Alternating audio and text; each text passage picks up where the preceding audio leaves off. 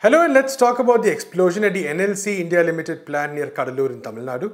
The boiler explosion took place on Wednesday morning in Unit 5 of the plant and led to the death of 6 workers and injured at least 17. This is the second such accident in 2 months. Earlier in May, 5 persons were killed in a similar boiler explosion in Unit 6 of the plant. Now, one official has been suspended and the families have blamed the management for negligence. Both unions and opposition parties have cited the privatization of maintenance work for the disaster. The CPM, in fact, in June had demanded an inquiry by the CBI and the Central Vigilance Commission following allegations of corruption in the organization. We talked to Newsclick's Prabir Purkayastha on some of these issues. Thank you, Prabir, for joining us. So, we've seen the blast explosion that took place on the 1st of July. There was another explosion quite recently, 2 months ago almost. And this has raised a lot of concerns about one, general industrial safety as well during the time of the pandemic. We can come to that later. But in this specific case, how do you see some of the key issues that are involved, especially since the boiler units are quite old? Well, as you said, these boiler units are quite old. They're about 35 years old, if not older. And obviously, they need periodic checkups, maintenance, so that they are still not prone to failures. So that's an obvious issue. But there are two things I think which are very important here. One is, of course, it's happening in the times of pandemic. We do not know to what extent the normal practices are being at the moment sacrificed in order to reduce the number of people coming in. And if we postpone some of these things which are critical, and for the safety of the plant, of course, a lot of the maintenance work is critical, then of course it can impinge on safety. That's one part of it. And we have had a number of industrial accidents take place. Of course, Tuticorin is the other example, that plants were shut down and restarted with not adequate care, and we had explosions and other consequences there. So one of it is during COVID times, do we really know how to maintain equipment safely? And that's an unknown, because it really is something that each plant has to take care of itself. It's something that there can be no general guidelines. But obviously, one thing you cannot sacrifice is safety. And currently, we are in a very good situation on the electricity front, because obviously the demand is much lower. And because the demand is much lower, your reservoirs are full. You really don't have a shortage of electricity on the grid. And you can very easily shut down plants and take longer time to come up if that is a problem. So that's the COVID general situation that I'm talking about. The other is that why do boiler explosions take place? Boiler explosions are unusual. They normally should not take place if your maintenance requirements are being met, A, and B, your control systems are working, because your first line of safety is that the controls have to kick in. And any condition which shows that there is impending boiler explosion likely to occur because there are certain conditions which are taking place within the boiler, then of course you have to trip the fuel. And that's how you take out any chance of an explosion. In this particular case, when you were trying to restart the boiler, that's when the explosion seems to have occurred, particularly the last one that we are talking about. And that's very much a part of probably, and I'm going to fly blind over here, but given the experience that we have had looking at plant failures earlier, as you know, I was a control system engineer for a long time, basically involved in design of boilers, of control systems. And of course, the boiler was a key element of that. So I would say that the probable reason is that certain safety systems would also have been bypassed during starting of the boiler, and thinking that it won't matter. And normally it may not matter, but one time it does, you have an explosion. And that's what we saw also on the NTPC boiler explosion, which took place some time back. And there was a plan to inaugurate it quickly, and they were trying to hurry up the things, and they bypassed the boiler protection, it exploded. So to me, it seems that in this particular case, the hurry to restart the boiler for some reason, which I'm not clear, because there should have been no pressure for this, that seems to have led to certain shortcut steps that were being taken, and that has led to the explosion. And this very unhappy loss of life and very large number of injuries that have taken place.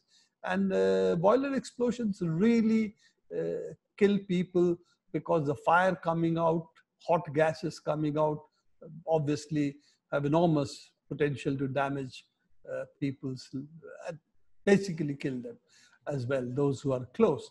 So looking at it, that it happened at 32 meters, that's what the statement is. It happened at one of the elevations. And obviously there was some failure of the flame protection system, not properly tripping the fuel, whatever it is, and we have the consequent explosion. I would say that this level of competence, that you've had two such incidents within such a short period of time, really calls for very stringent action to see that you do a complete safety audit of all the units over here, the practices that have been followed, and then then only open them. At the moment, you don't have to. You can take the units out and do a complete safety audit and then only put them back. 2 units out of 7 that are there in this stage. I think that this station, thermal power station 2 in Neyveli, has 7 210 megawatt units. You can take all of them out, put them through a safety audit before you restart. I think it needs much more serious action by the NLC authorities that we have seen till now. And this is a central government undertaking. It's not under the state. Though it is located within the state, it's really not under the state. And NLC is one of the really what they call the Navaratna kind of companies. So it is one of the key jewels and crown jewels in the public sector undertakings, particularly in the power sector. It has a very illustrious past record. So given that, I think that time has come to take, with the second accident that we have seen, time has come to take some stringent action, and at least the minimum that should be done is a complete safety audit of the plant from outsiders and the practice that has been there in the plant. Because from what we read in the papers, the unions and others have also raised the issue of maintenance not being done regularly, shortcuts being taken, basic safety measures not being taken. All of these have been talked about by the workers. So I think given that, I think there is this need for a stringent safety audit. I think the past chairman of CEA, Central Electricity Authority, Mr. Bakshi, was supposed to head a committee which was supposed to look into the earlier explosion. I think the time has come for us to take at least think about a much larger inquiry, not just about the explosion, but running of the plant itself. 2 successive boiler explosions are very, very unusual and seem to indicate a deeper malaise in the plant. Absolutely. So the other question, Prabir, is regarding the age of the plants itself. Is this something, like we've talked about, it's about 35 years old. Is it something, are these plants right now still in a condition that can be maintained and work and continue for a while, or is there a need to maybe look at a much larger solution? You know, we have had plants in NTPC, for instance, the earliest plants, which have been operational now for almost 40 years. The Singrauli plant, for example. So I do not think age of the plant is particularly the issue, because you can always take them down, refurbish them and start them again.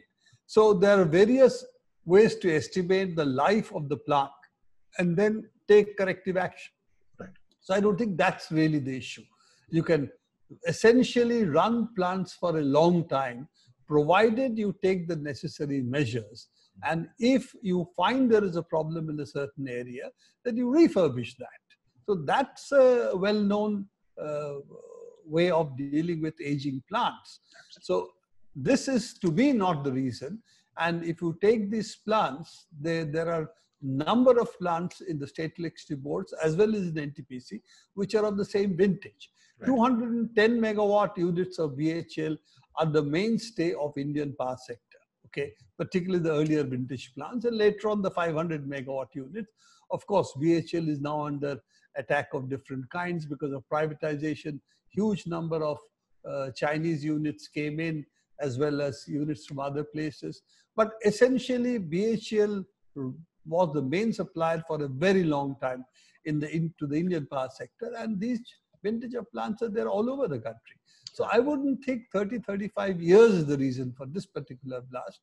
I would say it is something that is much more the responsibility of the plant and its personnel. And in the larger sense, it's the responsibility of the NLC leadership. Right. And finally, Prabir, you already talked about, of course, the situation of industrial accidents, industrial maintenance during COVID itself. And we've also, of course, seen the recent incident in Vizag, where there was the leak that led to people, again, a lot of people dying.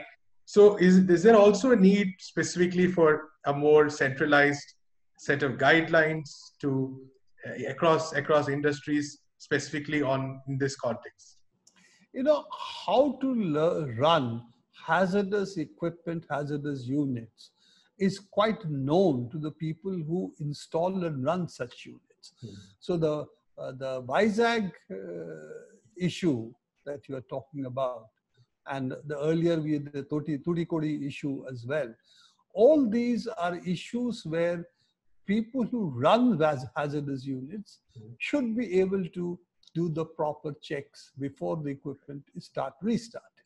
So it really shows lack of full awareness of what has to be done and a lack of technically equipped human power, manpower to be there at the spot who knows these things. So maybe you want to start it in a hurry. Maybe you don't want to call the people who really know these things and you want to avoid them because of travel for other reasons. Some of these plants were set up by people from abroad. South Korea was one of the plant owners. Right. So it is possible that you make mistakes because you haven't called the right people. That's possible. Right. But I do not think it's a central responsibility or a regulatory responsibility and go and do safety audits for each and every plant. Yes, we do it for boiler. There is a boiler inspectorate which goes, and at the moment, they seem to know less about the boilers than the plant people themselves. So it has become more a formality for the boiler inspectorate to come in and do an inspection. Do we need a strong regulatory agency for boilers? Yes, I think the boiler inspectorate does need to be strengthened. Can you do it for every hazardous plant? To my understanding, we can only do it in the limited sense, because whatever safety audits we carry out, we really do not know the innards of a lot of these hazardous plants. Boilers are still much more, shall we say, well-known. They're well-known beasts. We know what they are. We know their designs. And much more is available in the public domain on that. But that's not true for the chemical industry, because a lot of them are really proprietary procedures. So we don't even know what actually the risks are, as we found out in the Bhopal gas disaster. That only all the things that were there in that plant.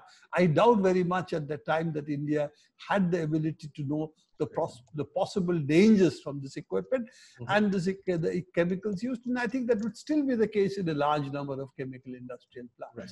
But at the level of boilers, yes, regulation certainly needs to be strengthened. But in this particular case, I think the first blame, the first responsibility is of the plant authorities. It's only secondarily that you can talk about the boiler inspectorate and others who should have also been alert about the possibilities, and particularly after one explosion. Thank you so much, Prabir, for talking to us. That's all we have time for today. We'll be back on Monday with major news developments from the country. Until then, keep watching Newsclick.